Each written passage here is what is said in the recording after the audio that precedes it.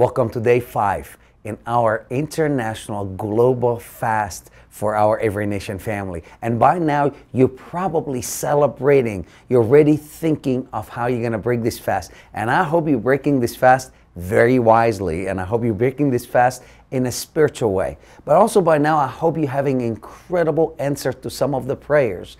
Personal prayers, the things that you've been interceding and believing God for your personal life, for your family, for your church family, and for your nation.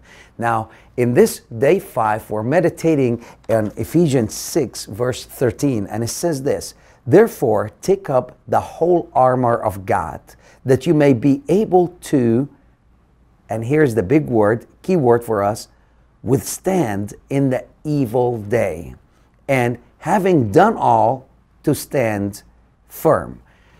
I'm a beach guy. I love going to the beach, and that's probably why we live in Florida. I love the water. And many times even that we live in Florida, we should be vacationing somewhere else, but I love vacationing on the beach. So many of our vacations on the beach, in particular one vacation, and I know this, in the summer in Florida, it's very hot. And if I'm on the beach when it's very hot, I better put some sunscreen and, do my traditional routine, how I'm going to go in the sun. I got lazy that afternoon, and my wife kept asking, "Are you going to go to the water? Are you going to go to the water? It's going to start raining. If we're going to go, you better go." So I got a little lazy, and I was in a staycation mode, so I want to stay in the condo instead of going to the beach.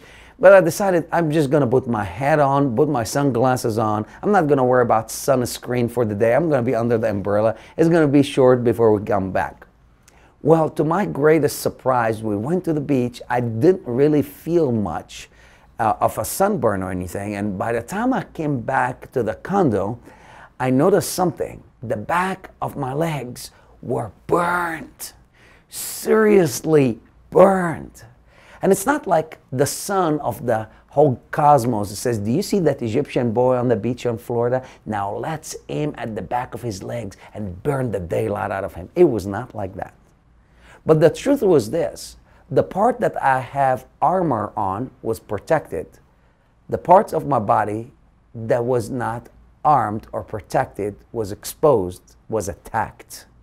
Many of us would think the enemy is after us in particular, and many people think, "Oh, Satan is this, Satan this." But the truth is this: we see here that the whole book of Ephesians is how to live the Spirit-filled life in a practical way. So we find our identity in Christ Jesus, then we moved very quickly how practically to live the Spirit-filled life in every aspect of life, from family, husband and wife, children, bosses, slave and masters, then the church structure. So Paul covered the whole thing, how to live the spiritual life in practical way. Now here, chapter 6 is his final word, how he's closing this out, and he's saying this: finally, he said, "Finally, therefore, take up the whole armor of God." The truth is this: God have provided a full armor. Now here's the truth, and this is what we must meditate on.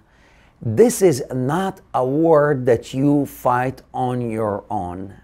This is a war that's already been conquered on the cross. The power that raised Jesus from the dead is the same power that operates in me and you, and Jesus have conquered sin, the wages of sin, and overturned the whole thing because he have won the war. Now, the truth is this: focus on the victory that is already yours. Many people say Christians are defeated because they don't know how to fight. It's not your fight. You're not supposed to fight. However, we're supposed to show up to the battle and declare our victory that Jesus already won for us. So having our armor on, therefore take up the whole armor of God. So the only thing that you're instructed to do is to put the full armor on you, and now you take a stand, and you take a stand firm. In any fight, the person that run declared defeat.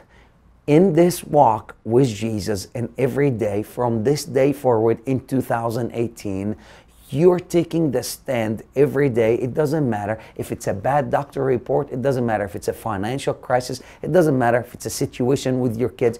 You take the stand claiming the truth of the Word of God, because part of the armor of God is buckling yourself with the truth. Now I want to pray for you that as we finish this fast, that we are victorious every day, not because you can fight on your own, but because the armor of God that we've been taking it on because of what Jesus have done for us is greater than any battle you face.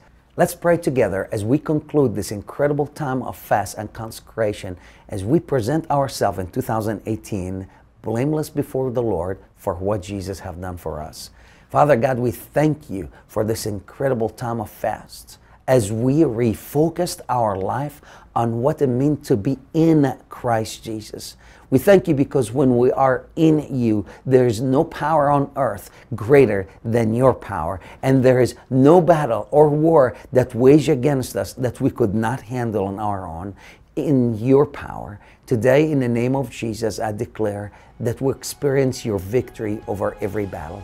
In the mighty name of Jesus, I declare that every prayer request that was set in the beginning of this fast, that will experience your miraculous power.